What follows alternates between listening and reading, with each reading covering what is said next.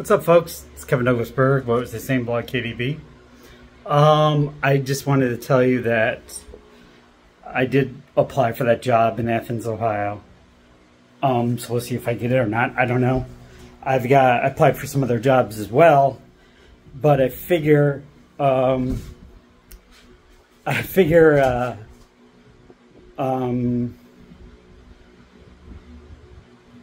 scene, new start, new job, new people, new place, a lot of new. And I think that's what I need. And just start again. Basically, just start again. No worries. I lived here a while. 9 years, 10 years, close to that. And it's time to move on. So I'm going to work on some videos. I got to do one on bees. I haven't touched that in a while. I'm going to go back and do one on the blog, YouTube channel. I'm going to do one on dating. I just have to. All my Tinder shit is hooked up to this, so it's hooked up to my Instagram and Spotify and everything else. So I'm not pulling punches, man. I mean, I am who I am. And if people like it, fuck it, whatever. I don't care. You're not gonna hurt my feelings. Shit! Hurt my feelings? Come on now! Get in the line! Alright, so I'm approaching, Jesus Christ.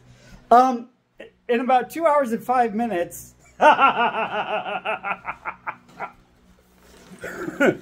my mom and dad made a boy. That boy's what you see here. 52 fucking years old, man. I don't know. Miata didn't kill me. Bad marriage didn't kill me. Desperation. What is it called? Desperate separation didn't kill me. Probably didn't kill me. The way I drive didn't kill me. Shit.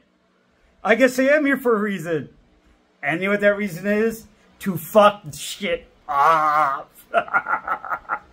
My name's Kevin Douglas Berg. I am on the I'm the eve of being 50 frickin' 2. Folks, I gotta be honest with you. I didn't think I was lived to be 45. I don't know why, I just didn't. I had my times with Miata.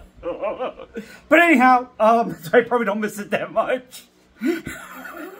What doesn't kill you makes it stronger. Leave it at Wendy's, get it towed away.